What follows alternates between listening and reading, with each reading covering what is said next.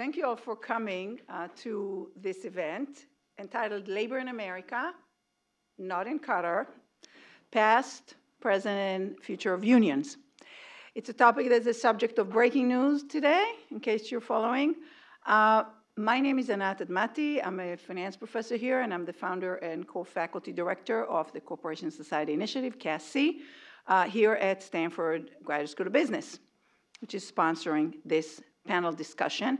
CASI focuses on promoting effective governance to ensure that corporations and other institutions serve society. We support various engagements at Stanford and beyond to explore, broaden, and deepen the discussion of complex interactions between corporations, government, civil society, and the media.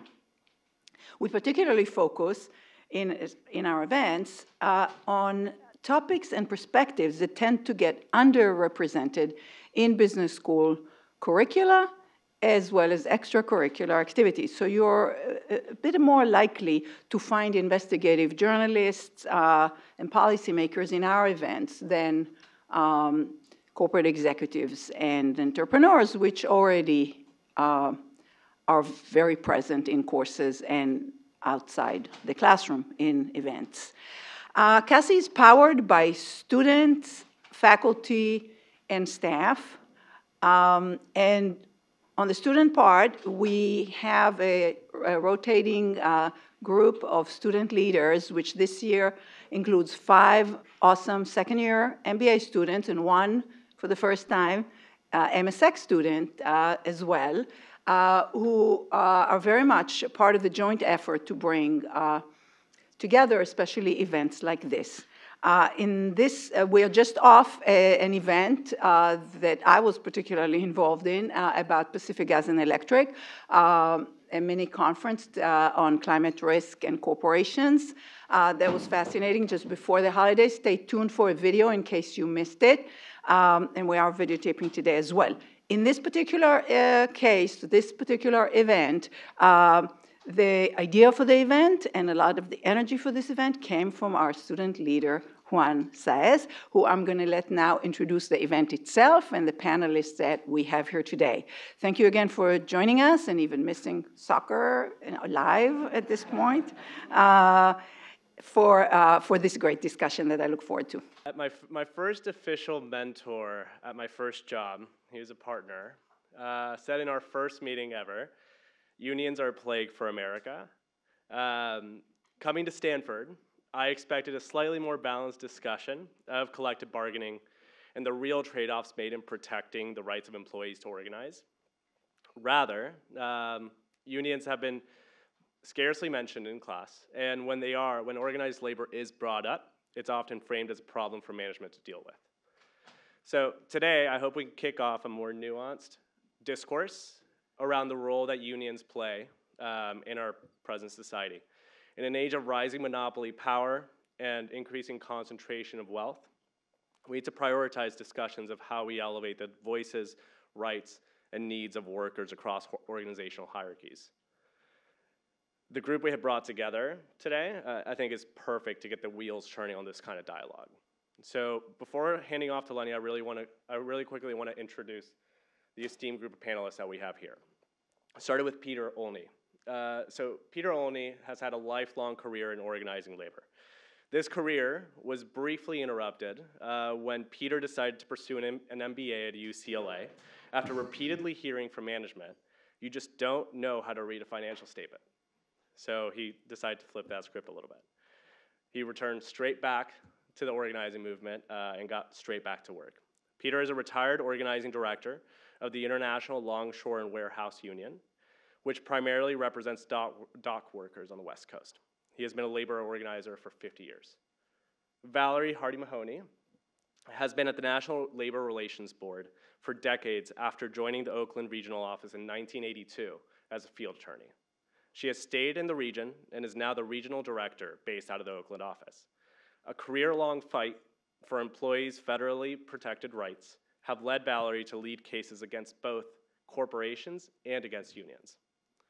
Dave Regan has a vision for a redesigned social contract and legal framework for the protection of workers' rights. He is the president of the Service Employees International Union, and specifically United Healthcare Workers West, so SEIU-UHW, long name there, one of the largest hospital unions in the United States. And then lastly, our esteemed moderator here, Lenny Mendonca. Lenny is a former lecturer on inequality here at the GSB, has served as the Chief Economic and Business Advisor to California Governor Gavin Newsom, and as the chair of the California High-Speed Rail Authority. With those introductions, I'll go ahead and hand it over to Lenny. Lenny. Thank you, and it's great to see so many of you in the room and some of you listening in. It's great to see friends and former colleagues here, including Paul Oyer, who's actually the person who taught the course that I participated in that was mentioned, so thank you. One ground rule for today, which is there's going to be no mention of a football or soccer match that's going on right now. Some of us are taping in and we don't want to know what's going on so we can watch it fresh when we get back. So appreciate you all stepping out of that for this important conversation. And in all seriousness, this is a very important conversation. As you all know, we're at an important point in the nation's economy, in the nature of how we think about how the spoils of economics are distributed across various portions of society and the important role that organized labor plays in that. And I'm really delighted that the business school is having this kind of conversation and having a serious one about how should this topic be embedded in the MBA education. So thank you all for participating, and thank you all for our panelists. This should be a really rich discussion. I'll moderate with a few questions and then we'll open it up to the audience. So Valerie, if I could start with you. Just to ground us all, because I know that people here have different history and understanding of labor law in the US, can you just give us a little bit of context around kind of what the current environment is and the right to organize and where we are today? Well, we're at a very exciting juncture in the life of our agency. We have been around for almost 88 years, enforcing the National Labor Relations Act. And the act was really the product arising from labor and political strife that led up to the New Deal. And it was signed into law by President Roosevelt in 1935. And in this law, Congress proclaimed that it is the policy of the United States of America to encourage collective bargaining. And so by enacting the NLRA, the government promised democracy in the workplace. And so what does that mean? It begins with a speaker and a listener. And wherever there is a speaker and a listener, you have protected concerted activity. And if you have protected concerted activity, most of those speakers and listeners are going to decide that they need to look into whether or not they want a union. So, in the course of my 40-year career, I feel that we are in a spot where the future of unions is actually hopeful. And it's hopeful to me because the message that employees have rights to form, join, or support a union, or to refrain from doing so, that message is getting to more and more employees. Whether they are working in high-paid Silicon Valley jobs or working at a chicken processing plant in the Valley, or making lattes at a Santa Cruz coffee shop, or graduate students who are teaching at a prestigious university. That message has gotten to them. So all manners of workers seeking democracy in the workplace have done so perhaps because many employers fell short in protecting employee health and safety in 2 years of a 100-year pandemic. And so, of course, those of us that were working at home, teleworking, we had a lot to think about while we were at home and while we were under this existential fear that we could die or our loved ones could die, and many people did die. So I think people had a lot to think about, whether they were going to stay in their job, whether they were on the right path. And so they also learned that basically without a union in the workplace, you really have no one to sort of equal the balance of power between employees and employers. And so people have brought more life to the labor movement in just the last couple of years. And so we have mass organizing efforts and of huge companies that are household names. And so it's a very exciting time. And I guess if you learn one thing today, please learn that when you go on to lead a company or create a company and your employees start talking, you have no right to keep them from speaking about their wages. And that's sort of one of a quintessential right of an employee. And a quintessential question to want to know what the person that just came to your workplace, how much are they making? And so many cases we have today where an employer has a rule in place or a policy in place, or maybe they just off the cuff decide, wait a minute, you can't do that. You can't ask those questions. And to me, that is such an outrageous mindset to think in America that you could prohibit one employee from saying to their coworker, how much do you get paid? I get paid X, I've been here 5 years. You just got here and you're paid more than me? And where does that question take people? It takes you to a place of trying to understand what's fair and why you're not being treated the way you think you should be treated. And then that leads you to that other question. Maybe I need someone else here to speak for me, to engage in collective bargaining, to protect me when things go wrong in the universe, and coming to work is a matter of life and death. So that's my main point for today, that there are quintessential rights to speak to each other, to improve your working conditions, to come together, to organize a union. And these are not just NLRB rights. In a real sense, they are human rights. The right of free association. No one can tell you who you can associate with. And you shouldn't lose your livelihood because you've contacted a union. And that happens. And that happens more and more. And so we're at a really fine point in our agency because of our leadership under the board itself, which is a 5-member board in DC that sits in DC that decides cases that come up from the regions, and also because of the leadership of our general counsel, Jennifer Abruzzo, who has really sought to bring the word, get the word out to everyone in places where we haven't traditionally done outreach, to immigrant workers, to people who have been underrepresented, to people who have been marginalized. And so as a result, our case intake is sky high, but unfortunately our budget has gotten, it has been depleted year after year because we have only been given level funding. And so it's, in essence, it's like a cut every year. So remember that your employees have rights, and of course you have rights too under the Act. Employers do file charges against unions, and employees file charges against unions. But most of the charges that are filed are against employers.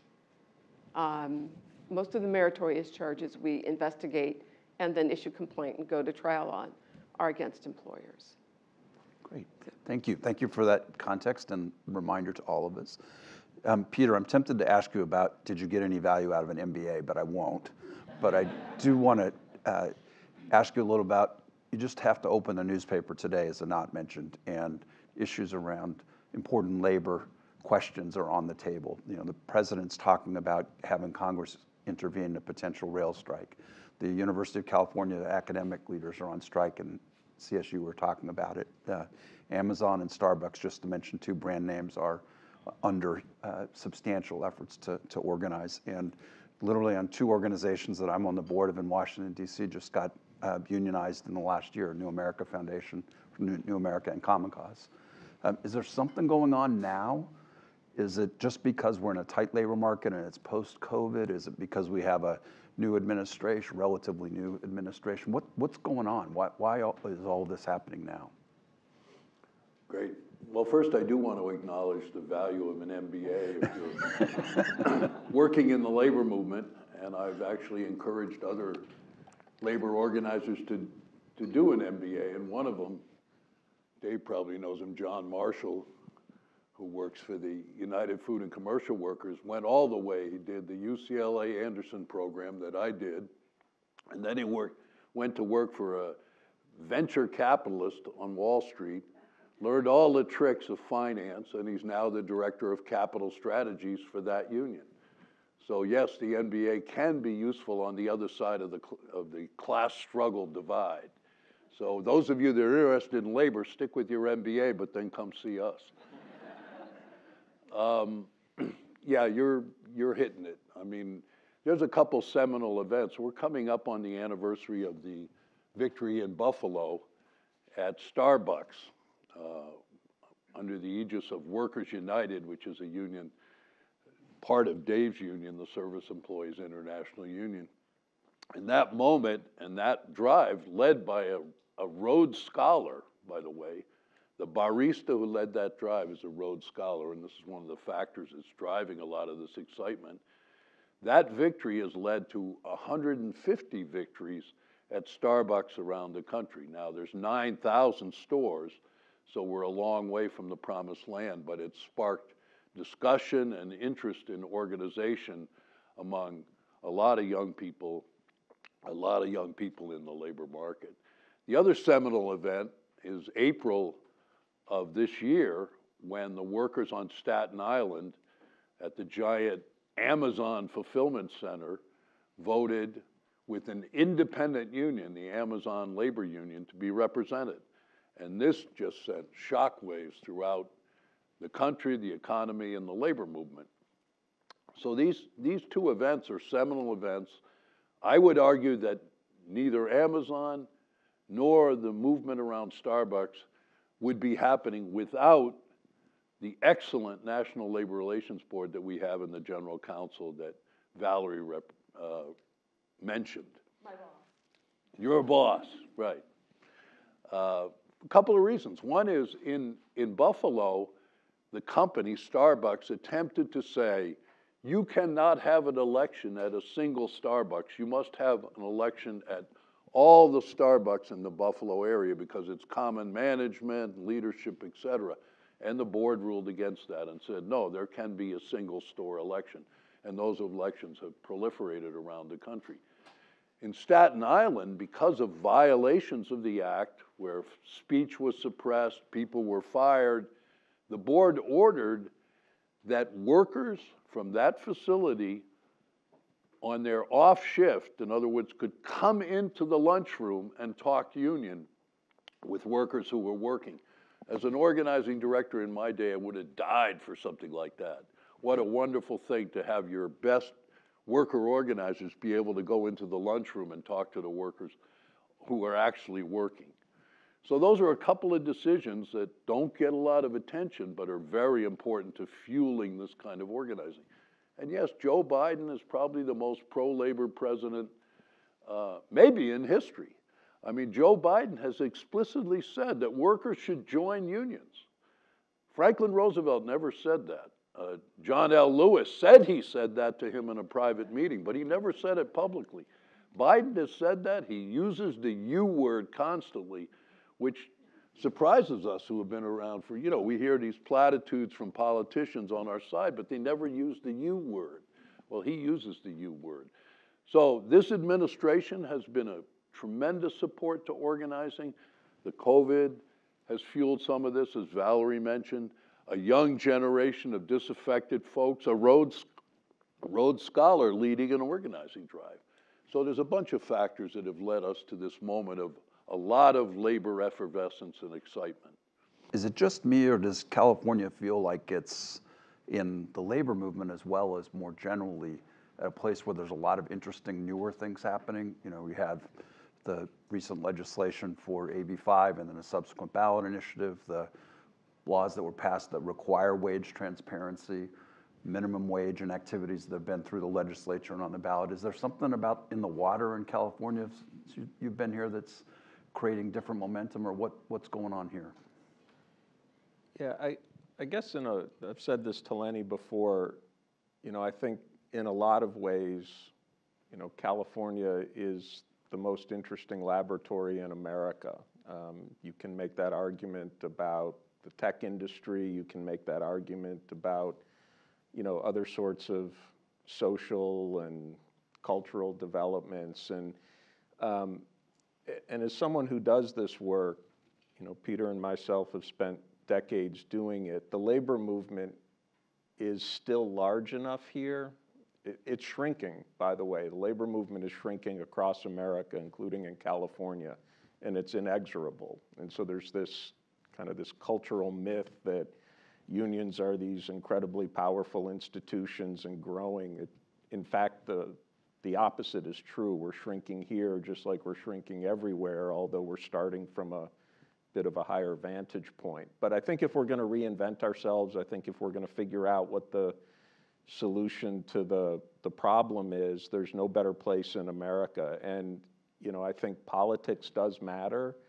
There's a lot of interesting things about California politics, and one of the emerging things as the country changes, you know, historically people think of, you know, whether it's President Biden or the Democrats as being the allies of labor. What I think you're starting to see in California is the way that business interests and, you know, large, well-organized corporate interests are actually supplanting organized labor as a key funder of the historical coalition, you know, on the Democratic side that supported unions. And I think that's something we're going to have to figure out going forward. But having said all of that, if we can't figure it out here, we can't figure it out anywhere.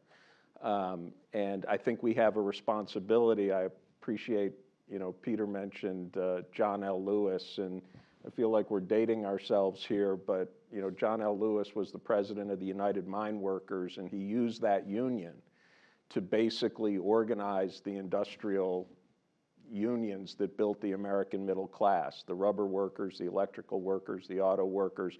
None of those unions could have gotten off the ground if it weren't for the mine workers financing and supporting that and sending organizers across the country even before the NLRA took effect. And so I think it's a lesson that those of us with large organizations here in California, you know, what's our responsibility to help seed nascent organizations in other parts of the country to do this. And, you know, like Peter, I'm hopeful about what we see at Amazon and Starbucks and the UC system and all of that kind of thing. But the last point I'll make, and it's something I'm obsessed with, is just the scale of the challenge. If you care about unions, if you care about democracy with a small d in America, you know, you have to appreciate, and two things I'd suggest to people. We are further away in time from the passage of the NLRA, 87 years, as Valerie said. The NLRA was passed 70 years after the end of the American Civil War. So we're now further away in time. The law we're relying on is closer, its passage is closer in time to the end of the Civil War than it is till today, which is something, there's a bit of an anachronistic effect to it. Second thing is the American labor force is 160 million people. For unions to grow by 1% in America, you have to not just organize, but you have to get under contract 1.6 million workers. Even with all of the activity we hear about, there will be petitions filed for less than 200,000 workers this year through the National Labor Relations Act. So the scale and the magnitude of our challenge is immense. And I think, again, if you care about it, we got to figure it out in places like California, or we can't cobble it all together to make it work. I'm going to come back this way and go back to you one more time, Dave. So you've been involved and are involved in a number of activities that aren't traditional labor organizing, but are about bringing more worker voice and worker power. What gets you excited about the potential for the opportunity that you're aspiring to? You know, I really do believe it's almost kind of this religious belief that I have is the vast majority of the public in this country doesn't like what they see with the level and the increasing trend towards inequality. People don't like that. People really are against that. People think, you know, the society is fundamentally unfair and its economy is fundamentally unfair in profoundly important ways. But the institutions that we have to combat that, it's just like what you see in the political sphere, is huge majorities of Americans think the federal minimum wage ought to be increased dramatically. Can't be passed in the US Congress. The institution that we rely on doesn't work to deliver what the majority wants. Same thing is true in the economy. Most American workers want to have a union, but they can't get it. And they can't get it because we have a solution or a mechanism that just doesn't deliver. So I'm a perverse optimist. You know, what I start with is that what we're trying to create is what people actually want. It's incredibly hard to do. And there's all kinds of pitfalls and challenges and all of that. But what I rely on is that, you know, this is what people want, this is what people need, and I think the world and the society is better off if we can figure it out. And what we've lacked is that the social contract has broken down. When the National Labor Relations Act was passed, large swaths of the business community thought that it was legitimate and appropriate for workers to have organizations. That's not true today. And so people like yourselves can do something about that going forward. And if we can reconstruct a different sort of sense of what is fair and just and appropriate, then the perverse optimists in the world will feel better. So that's what I take solace in anyway. Great. Thank you. Peter, so this may be a little bit of an unfair question since you're retired and don't have to do this, but that's why I'm going to ask you the question. You mentioned Starbucks and how the one store started. They're in the process of transitioning to a new CEO from the founder, who will be in place early next year. If you were to sit down with him or have a conversation with those who are trying to organize at Starbucks, what would your advice to him be? You mean advice to the CEO or Yes. advice to the workers? Both. Well, my advice to the CEO would be sit down with the union, sign an agreement that covers all your baristas in the country, promote yourself as a union coffee shop that pays great wages and benefits and gives workers rights. If I'm talking to the workers, and I do talk to those workers, and I've talked to a lot of their organizers, they face a real dilemma because you can organize a store with 20 employees, and you can organize 150 stores, each one of them with 20 employees, but are you going to be able to get a contract for those workers that changes their lives? And my own insight to this is, I don't think so. I don't think unless you can spread the conflagration to many more stores so that Howard Schultz says, I want a union because I can't live like this. I can't operate anymore with this level of disruption. But the challenge there, as Dave well knows, and as Valerie knows, is those workers who voted for the union in that store voted, many of them, on the premise of, I want to see a change in my work life. And if they don't see a change, are we going to start to lose and erode support so that that vision I have of spreading the conflagration turns into its opposite? So I tell Schultz, sit down and bargain. I tell the workers, we've got to fan the flames, and particularly in metro areas.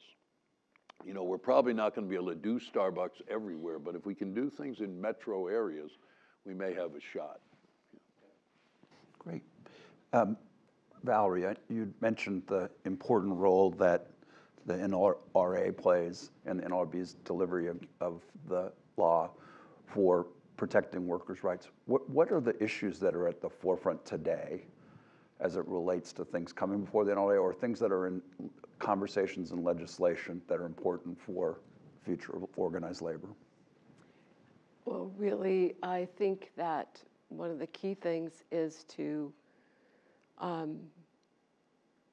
get the board to get the cases to the board where they can change current law.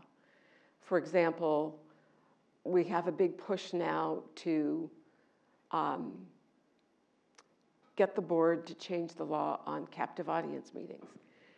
Captive audience meetings are mandatory meetings that are set by an employer as soon as they know that there's a union or union talk amongst their employees.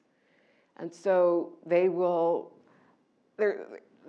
sometimes they do it very elaborately, like they focus on which people they're going to call to which group. They hire consultants. The consultants maybe have a script, but then they diverge from the script and can very often begin to commit unfair labor practices by what they say to employees in these meetings. Maybe the CEO comes into the facility for the first time, and so they're at this meeting, and so the employer is giving this big push. Unions are bad. You don't need a union. And there's a certain line that you cross when you go from your opinion about a union to violating the NLRA by committing an 8A1 violation, a threat that it will be futile for you people to select a union. That's a garden variety unfair labor practice that if it came before me, I would find merit to it, and we would be issuing a complaint if the employer didn't settle the case. And so right now, captive audience meetings, they can get really close, but the way they say things, it doesn't make the threshold to find a violation, but employees know what they're saying. They're saying something here when they say, you don't need a union, work with us. And so employees start to think, well, maybe I don't need a union. Maybe we can get this deal by ourselves. Or employees or employers will have an implied promise of benefits. And so the employers are thinking, hey, the boss, they're not saying it directly, but I think what they're saying is if we don't vote for the union, we're going to get something. We're going to get that change. That change is going to come about without a union. And so many times a union will organize a place, have 50, 60, 75% of the workers have signed a card authorizing the union to represent them. By the time the employer's campaign goes on for weeks, having these meetings and making these subtle things that maybe they're a threat, maybe we'll wind up issuing a complaint, but by the time the election comes, the union loses. And so we know that they have an impact. So right now, the General Counsel is looking at these meetings in and of themselves are unlawful. To have this kind of meeting where it's mandatory, where employees are required to come into a room and listen, and they can't say, you know, I've done my own research. I think I want a union. I don't need to hear this. And you're playing on people's fears. You're going to say things that I don't really want to hear. You can't do that because you will get fired right now if you don't go to the captive audience meeting. And they're very destructive. And so we are in multiple regions. We have issued complaints on the theory that the holding of the captive audience meeting at this critical juncture where employees can be tricked, essentially, into not going forward and voting for what they originally wanted. There are other areas of the law that we're really pursuing, but it's going to take time because the right case has got to get before the board, and it's got to be the right board. What's going to happen if we have President DeSantis in 2 years? President DeSantis eventually will fire Jennifer Abruzzo, and the openings on the board will be filled with people who are not interested in employee rights. And so then we'll have another period, which is sort of the bane of people that work for the government. As public servants, it's all about the Constitution, it's about democracy, and when people go to speak at the polls for national elections and they switch sides, like people voted for Obama and then they voted for Trump. I'll never understand that. I'll never understand that. People flip a coin, I guess, or they feel we need something new, rather than looking at their own self-interest and all the problems that we have that are unresolved in society, the inequality, et cetera, and they're not thinking about that. They're totally disengaged and they're not voting at all. So there's also another push to look more closely at the first contract bargaining, because that's also a very vulnerable time in the progress to get that change because you voted a union in. And employers have lots of tricks, lots of things can happen at the bargaining table to wear down the process, and there's no real progress. And I'd say from our point of view, it's really hard to get the evidence that we would need to issue a complaint against the employer or an injunction to enjoin the employer from their bad faith bargaining, so that the spark and the promise of democracy in America isn't thwarted by unfair labor practices. And so we are trying to look at the cases and change case law and get the right cases before the board in that area too. Sounds like you got a full plate. Yeah. I'm going to ask a couple more questions and then we'll open it up for some audience Q&A. So Peter, one of the most important labor conversations that is happening right now that will, depending how it plays out, have a big impact on the overall economy of the U.S. is the rail conversation that's going on now. In and of itself, that industry is very large, has obviously important impacts on the entire supply chain logistics system. Can you give us a little color on what's going on there? What are the issues? And the president's talking about getting involved. What's going to happen here? Yeah. Complicated situation with a lot of history. Goes back to 1894, but and Eugene Debs and the attempt to organize one railway union called the American Railway Union. Debs and the Pullman strike was unsuccessful. His union was crushed. He was put in jail. And since that time, we've had multiple unions representing railroad workers based on different crafts and different jobs. So you have 12 unions representing about 130,000 workers who were working for the Class I railroads in this country, which are the big freight railroads, Union Pacific, Burlington Northern, CSX. Those workers and those unions operate under a different legal regime than the regime that Valerie is in charge of and enforces.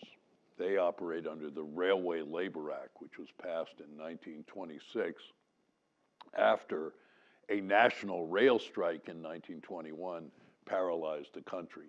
At that time, there were 1.3 million railroad workers in this country. And so the parties decided that we can't have this kind of disruption of our economy anymore. We need a legal regime that regulates those workers and their employment relationships with their railroads. So you have a very complicated system that involves presidential intervention, long-term mediation, and ultimately involves Congress imposing a settlement if there were to be a strike or a lockout. So come December, the moment will be there under the law for some of these unions potentially to walk out on strike. And if one union goes out, it's likely that all the others are going to respect their picket line, so effectively crippling the freight railroads, which handle about 30 to 40% of gross national product in this country and cannot be replaced by trucks overnight or ever. So this is a major strategic industry. These are very strategic workers, ultimately could exercise tremendous power, and tremendous power for good in this country. But the problem we have is that they're fractured into multiple crafts. The big issue that's driving a lot of the discontent and a lot of the unions having rejected the agreement, it went to a vote of the membership is rejected. The big issue is time off. And at this moment, they basically do not have the ability to take time off for illness or whatever without doctor's notes and a whole rigmarole. So they're very angry about that. The pay increase is relatively good, but this issue of time off, this issue of dignity is what's fueling a lot of the revolt among the rank and file railroad workers. So we'll see what happens. Ultimately, Congress could get involved and could end up imposing a settlement on these workers. We also have other experts in the room. We have William Gould here, who was chair of the NLRB, and he's in the back of the room. He probably has more expertise than anyone, and certainly than I do, on the Railway Labor Act. So I'll stop there. Okay, great. Well, it's good to see you. I didn't see you come in. So Dave, last question before I open it up, and then I'm going to give each of you a closing comment when we're done about advice to the people in the room and about to Stanford, about if you want to get serious about this topic, what should you do? So just to know that I'm going to come back to you for that. But Dave, you know, looking forward 5 years, 10 years, what are we going to be seeing in this country as it relates to the future of organizing and worker power? What do you see? So I think two things. I think we're going, you know, there is a level of activity that's qualitatively different than anything we've seen recently, although still inadequate. But I think we're going to see more of it. And I think what inevitably will happen is that workers and unions and other organizations that care about the economy are going to create non-collective bargaining outlets for workers to organize. You know, we're not relying on traditional collective bargaining. And so I think we're going to see a growing, you know, set of organizations that aren't classic unions that are going to, you know, just emerge and just develop because of the conditions. And one quick observation about Peter's point, 130,000 workers. The issue is time off. The economic value or the economic cost of what that group is looking for is measured in the low hundreds of millions of dollars a year. They handle up to 40% of the GDP, $4 to $5 trillion. The amount of pressure you have to bring to bear to win in this country, something worth a couple of $100 million, is immense. This is the conundrum that people have, is how do you succeed in a regime where the moon, the sun, and the stars have to line up to win small victories? And so I think what that creates is people are going to look for other sorts of organizational outlets that can deliver victories and deliver them quickly. You know, and one of the problems, and Valerie knows this well, that we deal with is adjudicating cases at the NLRB can take 2 to 5 years. People voted at Starbucks in my hometown of Buffalo because they want $2 an hour more now, not in 5 years. And so that's why I think we're going to see more of that activity, because that's the regime that does exist, but I think we're going to see a whole range of other sorts of organizations developing that are going to look outside of traditional labor law. And I'm a believer that the biggest growth that's going to happen is going to come outside of our traditional legal regimes because of those problems and because people need and demand solutions, and creativity will overtake a lot of that. Sounds like a topic for a full nother panel at some point. So why don't we open it up for questions, and if I could ask you to stand up and state your name and your affiliation for the question, that would be great, and then we'll take some closing comments from our panel. So I know Stanford students are really bashful, so if no one raises their hand in a minute, I'm going to cold call somebody. So thank you. In the back. Hi. My name's Carrie. I'm a current MSX student here at Stanford, and I've worked with public sector unions for the last 20 years. And so sometimes shoulder to shoulder, sometimes across the table, either way. Something that I've observed, I guess, is that, and I think very much connected to the last point there about sort of the changes that are coming, is that the labor movement hasn't always been very introspective and has often been on the back foot when it comes to things like adoption of technology internally within the movement, and diversity also at the leadership level. And so I'm curious about, what changes does the labor movement need to make to sort of meet this moment, meet this kind of exciting time where new energy is coming into the movement? Okay, thank you. And were you doing that work in the UK or in the US? Both. Okay, great. One is that the labor movement, as of about 10 years ago, became a movement majority women and people of color. But if you look at the leadership structures, unfortunately, most of it looks like me and Dave. And that's a challenge. That's an issue. The other thing is that we have, and there was a recent really fine research paper done on this topic, we have a ton of money in the labor movement, a ton of money invested in securities and stocks and all kinds of things. Property.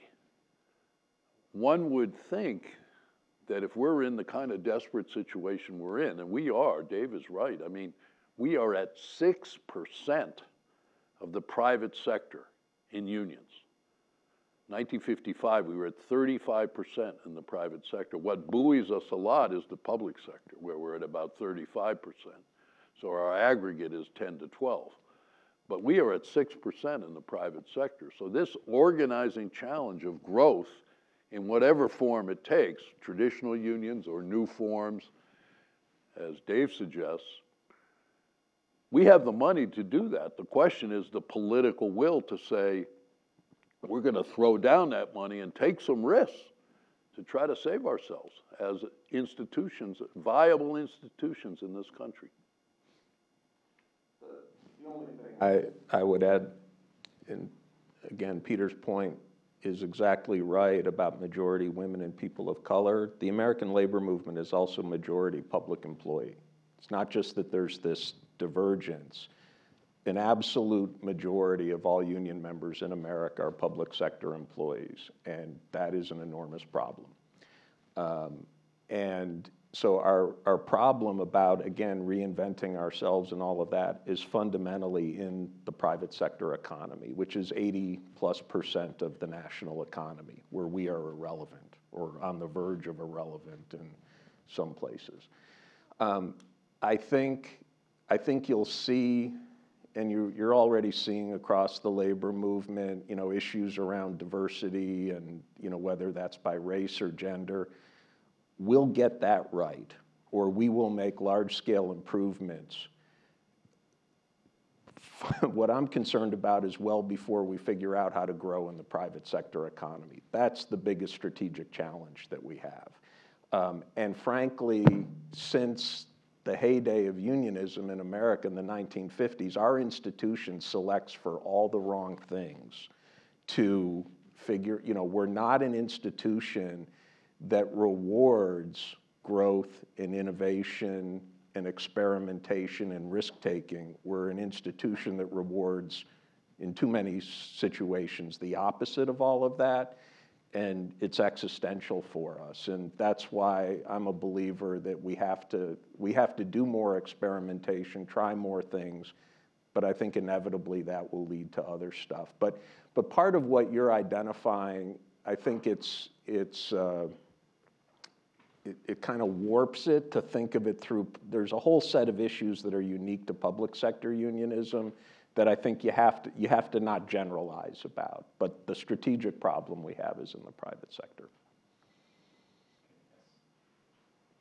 Hi, my name's Libby. I'm an MBA 1.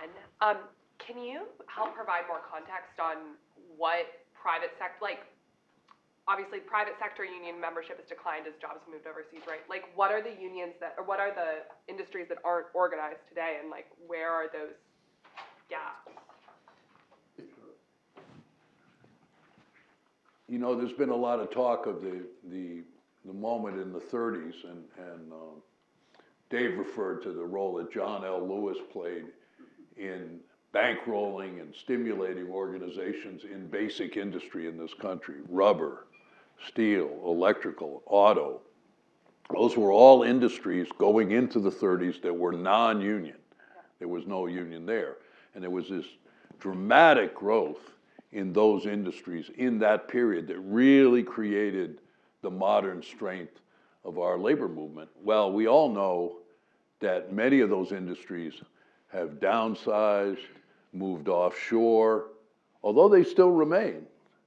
Don't let anyone tell you that we're a deindustrialized country. There are 1.3 million auto workers in this country, only 300,000 in the United Auto Workers, but we still have a huge auto industry. So those industries have downsized, they've moved, many of them have left the Midwest, the traditional strength areas for unions there, moved to the Southeast. So that's been a lot of the story around the private sector erosion of union power, is that kind of changing, structural changes in those industries. The other thing is employer resistance. People know of the moment when Ronald Reagan fired the air traffic controllers in 1981. As soon as he was elected, they went on strike, he fired them. That was kind of a signal that it's okay now to take on the unions. When they strike, it's okay to fire them or, you know, try to defeat these strikes. Prior to that, there had been sort of an understanding, I think Dave referred to it before, that, you know, we're going to have unions and we're going to have strong unions in this country. We're going to collectively bargain. We're not going to take them on. Well, they started taking us on after that moment and really accelerated attacks on unions. So those two factors, structural change in the economy, increased aggressive stance on the part of employers. In terms of just the composition of unions, the private sector union members that do still exist in America are in less than 10 states. And so here in California, what you see now, like heavily unionized industries, are healthcare, which is, you know, what my organization does, the construction trades, to some extent hospitality. You know, that's where you see concentrations of unions that still have some semblance of power, but there is not an industry left in America that's majority organized or even close to it. That just does not exist anymore. So as you think about growing that 6%, is it reinvigorating unions in states with right to work laws, or is it there are new industries today, like fast food comes to mind, or hotel workers that aren't unionized today that you're interested in unionizing in a state like California? Yeah, I'll just give you an example. You know, our local union has 100,000 members, and there are these things called federally qualified healthcare centers, which most people refer to as community clinics. They employ 65,000 people in California. 55,000 of them are non-union. That is a campaign that we struggled, you know, within my organization. We finally got off the dime, but that's a group of 50,000 non-union workers where there is a clear path to victory in my judgment. That's a big campaign. I think what we have to figure out on the growth side is it's easy to make a list. If you think about opportunities with 50,000 plus workers, fast food is much larger than that, retail is much larger, but I'm a believer we need 20 campaigns, 50,000 workers every year. That's, you know, that's 1 million people. We can compete from that many folks, and it's a target-rich environment. There is no shortage. And one of the things you just have to figure out is the amount of resources that are brought to bear on this skew. Yeah, we have money. The other side has exponentially more money, and you have to think about that. So I think we have to just, you know, get our heads wrapped around what's actionable and what's winnable in less than 5 years, and don't worry about the law. Think about it in different ways. That's what I believe. Last question, then I'm going to ask each of our panelists to give advice to Stanford and Stanford students as a closing comment. George.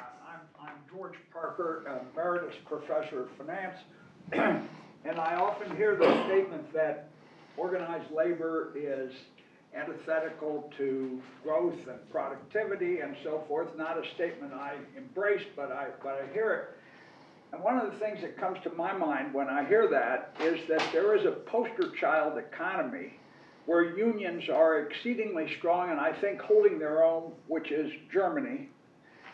And I'm wondering what the secret sauce is for successful unionization in Germany, which is one of the most productive, one of the most manufacturing-oriented economies in the world, and unions are thriving. How can that be? What can the U.S. do to emulate that? Do you want to try that one? Well, I don't know a lot about Germany, but I'll bet they have a much stronger, rigorous labor law than the one that I am enforcing. And every now and then, every few years, there's a plan to really revamp the NLRA, to make it more impactful, to have penalties for unfair labor practices, to make it easier for employees to join and support unions, but they rarely get very far. And so maybe we're in a situation now, what with the new invigoration that we see across the board, where employees and political organizations are really going to make that impression on Congress to make sweeping changes. Do you have a lot of outreach to the European Union movement? I know in industry, of course, we're always benchmarking against not only domestic standards, but international standards. Would you say the union movement is as international as some of their employers are? I would say no.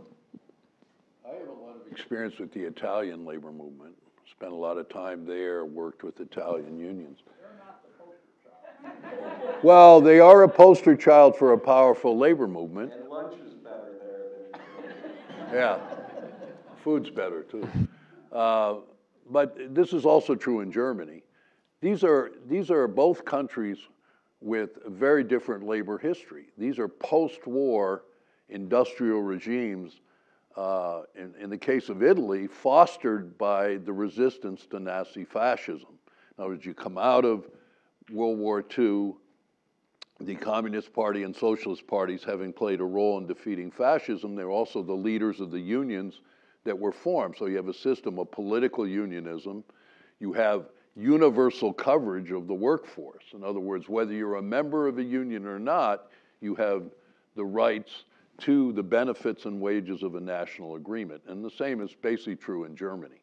So density in Italy is 25%, but 85% of the workers are covered by national agreements. And Germany is similar.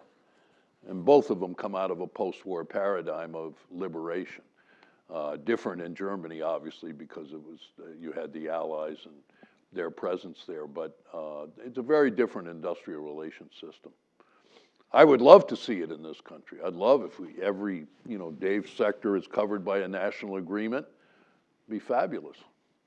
I hate to do this, but we're already at the time where we need to do quick closing comments. And so, again, thank you for coming and thank you for starting a conversation that should be a whole day.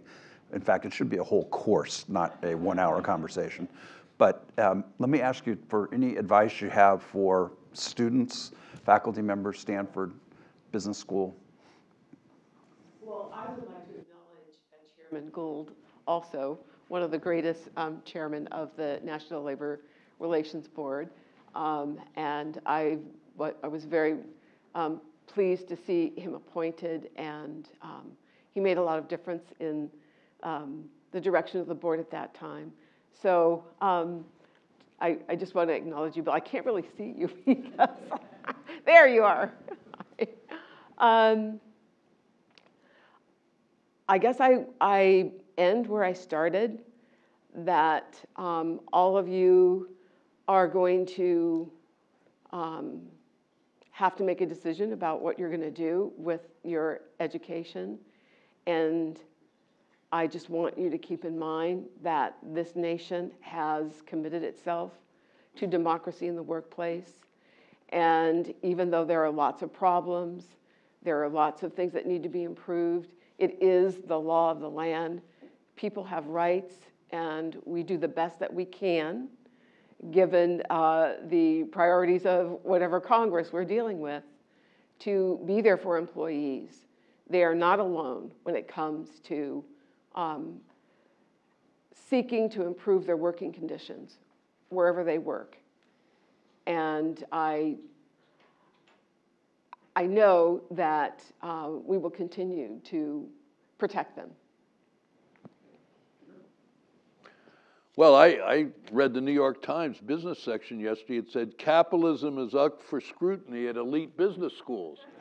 And I said, I'm going tomorrow to Stanford. But then I found out it's a bunch of these quaint little Eastern institutions, and the U word is never mentioned in this article. So kudos to Stanford for being on the vanguard here. I would again pitch the labor movement as a force for fighting income inequality and fighting for democracy. Fighting for democracy. Very important point which we haven't gone into, but the rate of support for Democratic candidates and for opposing MAGA and all the lunacy is much higher when people are unionized. And the lack of unions and strong unions and that 6% density explains a lot of why we have the lunacy that's happening in this country. So we need to fortify the labor movement. We need new creative minds and approaches. Dave's talked about the need for thinking outside the box. Business school education prepares people to do that. So find that ideology with the working class and bring your talents to our movement. Thank you. Yeah, no, that's great. Just a couple of quick points. You know, the United States and the business community in the United States has been uniquely hostile towards unions, and they've been extraordinarily successful. So, like, they're kicking our butts, I'll stipulate to that. But trust your senses, right? We got 200,000 homeless people in California. 2 miles from this campus, there's people sleeping in cars. Inequality is an enormous problem. It is rotting this society from the inside out. Majorities of citizens in this country do not want the world we are tolerating. And we need you guys. It doesn't have to be like this. We can create a different ethic and a different, understanding among us. And I think that's at the root. We have to have a different social contract. We need the business community. We need enlightened leadership. And Germany has a social democratic tradition that's very different from this country, but we can create that with folks like yourself. And I just want to appreciate all of you taking an hour in the middle of the World Cup to come out and listen to us instead of watching the game. So thank you for doing that. Great. Well, in closing, I'll just say a couple of things. First of all, I also want to acknowledge Professor Gould's presence and thank you for being the person that I took labor law from when I was at Stanford Business School many years ago. Learned a lot then, and appreciate your leadership for a long time period. I also want to thank our panelists, Valerie, Peter, and Dave, for a very stimulating conversation. I think we've opened up a conversation that has a lot of ways to go. We barely scratched the surface on a number of topics, and I think this is really important to continue this dialogue. I want to thank Anat and her center for hosting us and asking all of you to come and join, and thank all of you for participating. And my only addition to the panelists about what I would encourage you to do is when you have an environment, as Dave described, where it's not working the way the majority of people want, if you were in a business environment, you'd say that's a huge opportunity for innovation and new models and new energy and leadership and entrepreneurship. I think that's absolutely the case. It would be great if Stanford Business School was the home where that innovation happened. It's ripe for it, and I know the panelists here would welcome conversations with anyone privately who would be interested in pursuing that. So with that, thank you for joining, and look forward to continuing the conversation. Thank you again.